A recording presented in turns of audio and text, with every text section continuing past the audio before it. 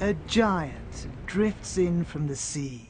Another cruise ship arrives in Venice. Hundreds of cabins, thousands of passengers. Restaurants, bars, cinemas and swimming pools. A very modern, floating resort, suddenly dwarfing this ancient city.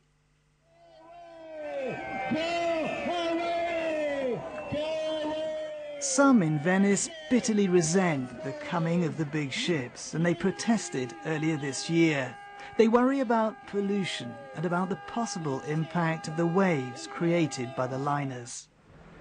And for some, the ships are symbolic of a tourism industry that is overwhelming Venice. I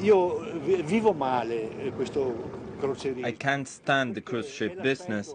It's the most evident demonstration of the vulgar exploitation of my city. The beauty of Venice is undoubted, but the city pays for it like a prostitute that is too beautiful and sells herself.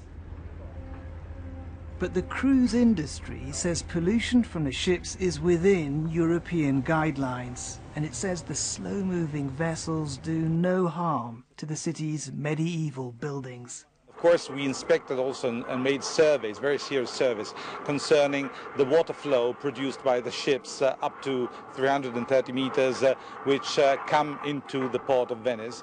And of course, the kind of very slow and soft flow was the same of the natural tide we have in Venice. So there's no damage at all. And these passengers, the cruise industry argues, have every right to come. Venice, it would say, is for all the world to enjoy, and the tourists bring the city huge amounts of money.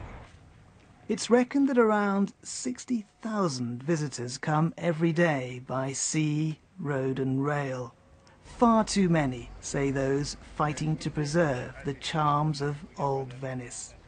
This row feeds into a much wider debate. There are those who argue that Venice simply must seize its economic opportunities if it's to thrive.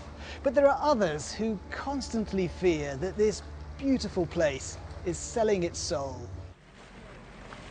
And while this great debate goes on, Venice continues to receive its vast tide of tourists. Johnston, BBC News, Venice.